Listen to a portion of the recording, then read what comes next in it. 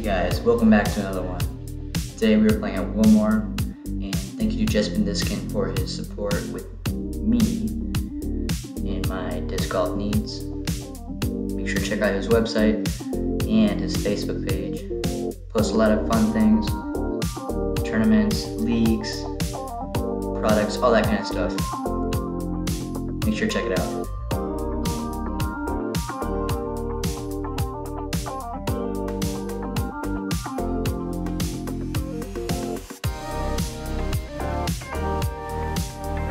So yeah, Willmore Park is located southwest St. Louis. It's a pretty nice course. A lot of good scenery. It is about a par 60, 6,322 feet. It's pretty. It's nice weather, but little wind. Actually, scratch that. Very windy.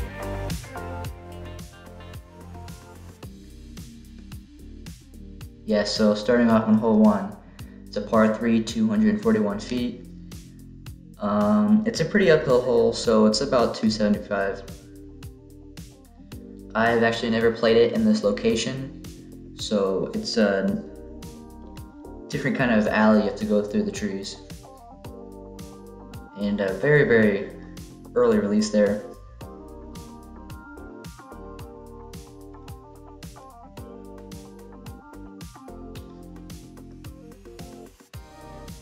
Decent run there. Gonna tap in for a par. Hole 2, it's a par 4, 453 feet. A little downhill, right to left shot. You just want to get around that tree that the camera just walked under. But yeah, you want to get around that tree and swing, and then keep pushing towards the basket. There's OB left. Go on or over the cart path.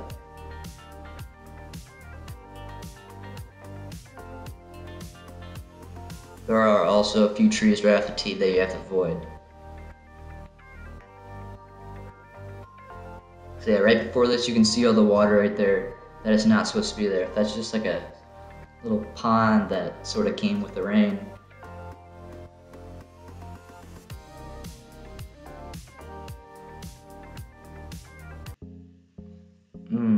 Nasty chain out left there.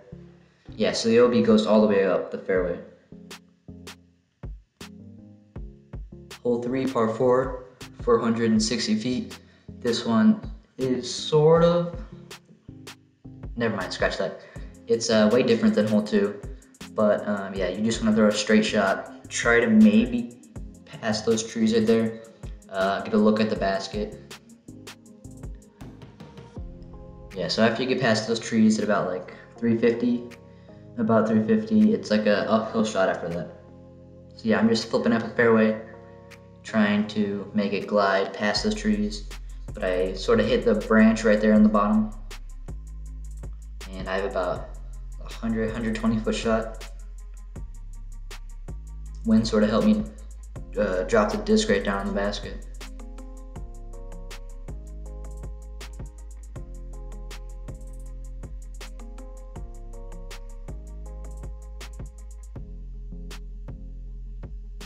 Hole 4 is a par 3, 324 feet. Again, I have not seen the basket in this position. Usually it's a little bit more left, but this one, I like this basket a lot because there's a straight gap and there's a little bit of a spike hyzer gap. Or not spike, but a big hyzer. I'm sort of going for the spike hyzer, but the wind's not letting it push all the way left. So yeah, there you can see the straight gap to the basket. I probably should have taken that. I might have gotten a little closer, but I do like that shot.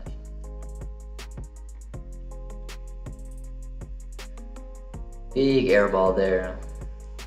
Not a good wind to come back to too, because I believe that's a headwind.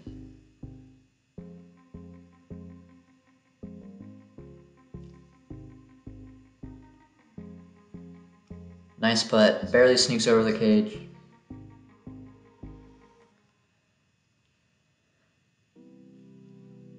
Hole 5, it is a par 4, 480 feet.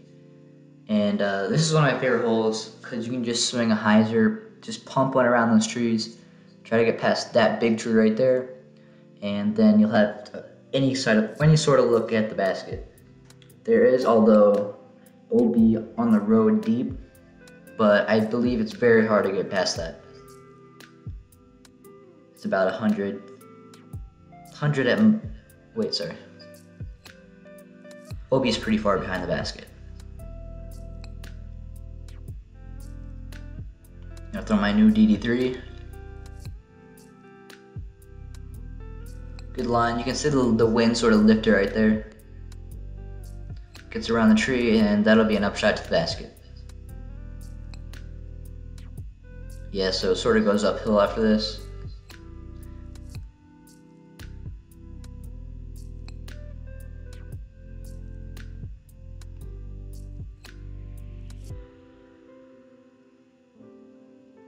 Pretty close putt, and yeah, this course is just filled with beautiful scenery, lots of trees, and hilly greens. Hole 6, par 3, 225 feet. This is, I believe, the shortest hole in the course. I might be wrong, but yeah, I really like this hole because it's just a stay and bounce hole. I believe the creek's OB and over it, and then the cart path on the left right there is OB too. Yeah, just throw a hyzer along the right side there.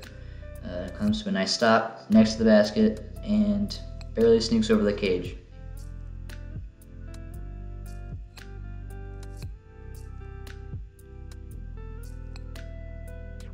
Hole 7, par 3, 348 feet. This one's also a nice hole because I don't like this position because it cuts off a lot of shots, so you sort of have to just go over the top or throw a roller because all of those trees just block any sort of air shot to the basket. And there is OB right on or over the sidewalk and road. So yeah, I just throw a hyzer there and didn't get quite enough distance to get all the way to the basket, so I'll be having a jump putt. Did not throw it high enough, and that'll be a tap-in.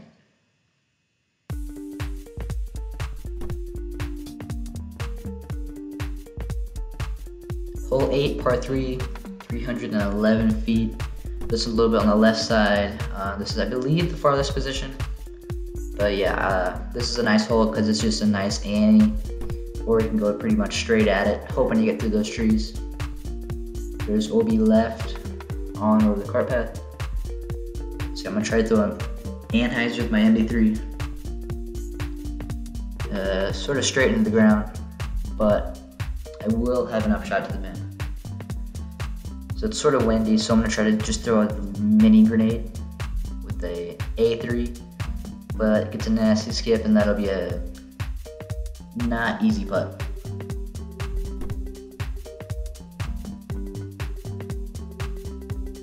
Well, the putt is sort of easy, I just missed it. So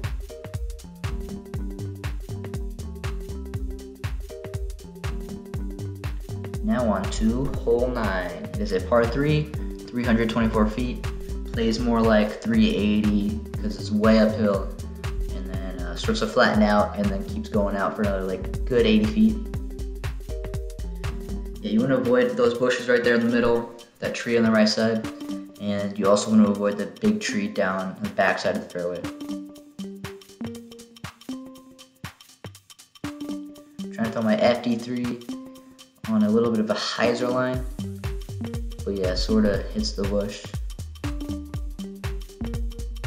And my upshot got smacked down by the wind.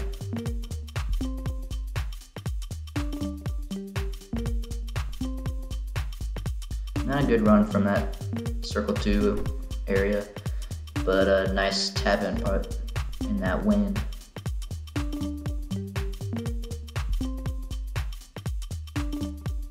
Alright, now on to the first hole in the back 9. Hole 10, par 4, 517 feet. This is one of the longer holes in the course because of the terrain and the wind and the OB.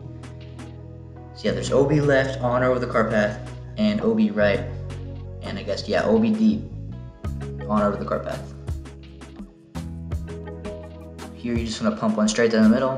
Doesn't matter exactly where it is, you just want a shot that's unobstructed.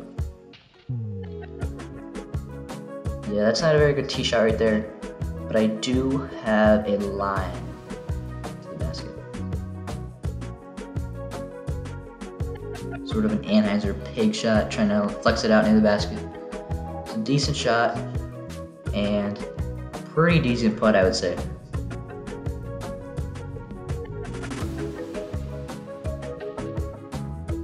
Hole 11, par 4, 620 feet. This one is a bomber hole. You can throw it pretty far out the tee here. If you do, you will be rewarded with an easier upshot to the basket. Around the basket, the OB on the right and left sorts to snake in and close in near the basket. So yeah, the fairway starts to get way thinner the farther up you get. I'm gonna throw my D1, a little too low, but I'll have a scrappy shot to throw. So yeah, I gotta sort of bend down on this branch. And decent looking shot, way better result than I expected. Yeah, almost went OB, luckily stayed in.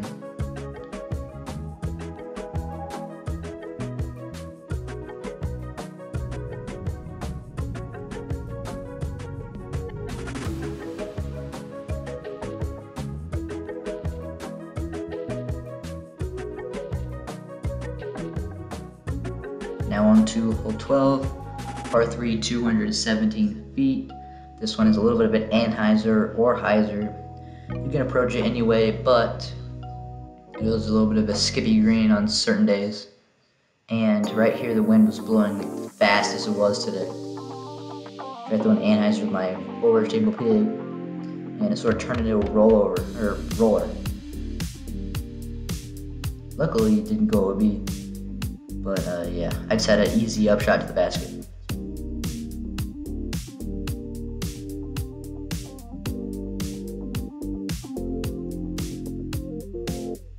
Hole 13, it is a par 3, 236 feet. Just a pretty simple hyzer. You can throw a hyzer as a lefty and a righty. It's basically the same shot. Yeah, it's pretty downhill, so you can just throw a putter or a slow mid-range. They'll all do the same thing, but yeah, there's a couple trees right by the basket.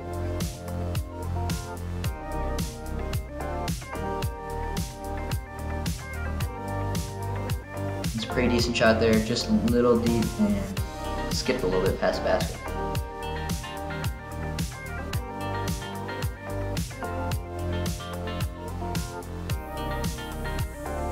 Hole 14, it's a par 3, 355 feet.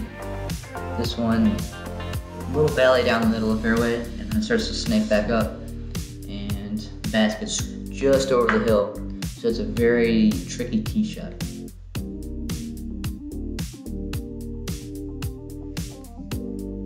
It's not disco. Try to rip my tactic, but not nearly far enough. Probably should have thrown a mid-range.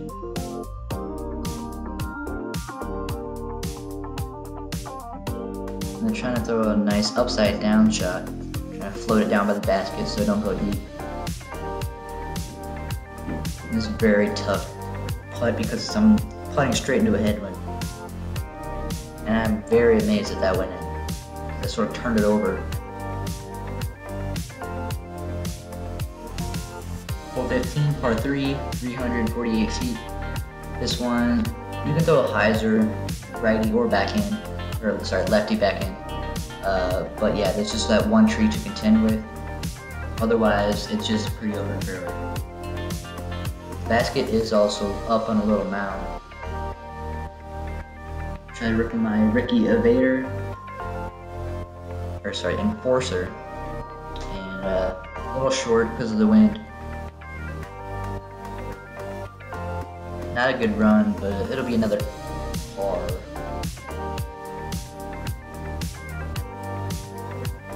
Hole 16, par 3, 258 feet. At this point in time in the round, I would say this is the biggest right to left window we've had.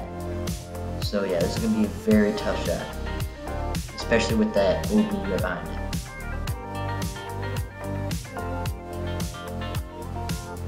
Yeah, you can barely see it there.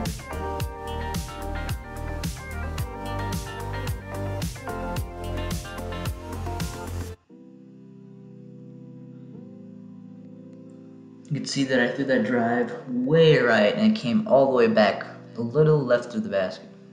And you can see there this awesome action shot. I still made it across though. Can't say I didn't. That's parkour right there. Hole 17, par 4, 503 feet. Yeah, you just want to push a drive up left here so you can have a shot to the basket. I feel like every time I play this hole, I make it harder than it should be, just because the drive looks intimidating with the tunnel shot.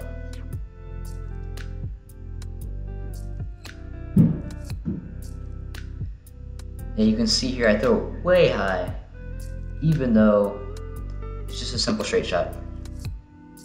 Fairway's like 50 feet wide. I don't know why I had a problem with that. And then I sort of turn over my mid-range shot, and the wind caught it, so the turnover just made it worse. And I'm left with this long approach shot. That'll be another tap in for par. Got the par train going. Alright, now on to the final hole, hole 18, par 3, 339 feet. This one's just a simple hyzer, trying to push it along the right side, trying to hyzer it back out towards the left side. That patch of trees right there. Trying to get close for 2. You can see there that dirt on my shirt. And that awesome parkour. You can even set highlight reel.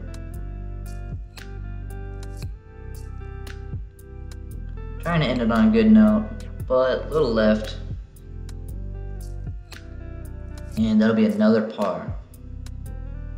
So yeah, I got a couple birdies at the beginning, and then a couple bogeys, and sort of hopped on the par train there the last 9.